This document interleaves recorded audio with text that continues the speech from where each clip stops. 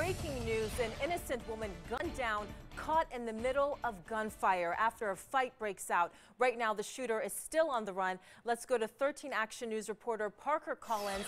He is live near Charleston and Torrey Pines with the latest. Parker. Police got a ton of calls about this. It happened in the parking lot right behind me.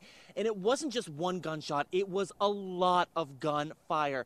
It started as two separate parties. Then some sort of fight broke out in the parking lot, and at least one person pulled out a gun.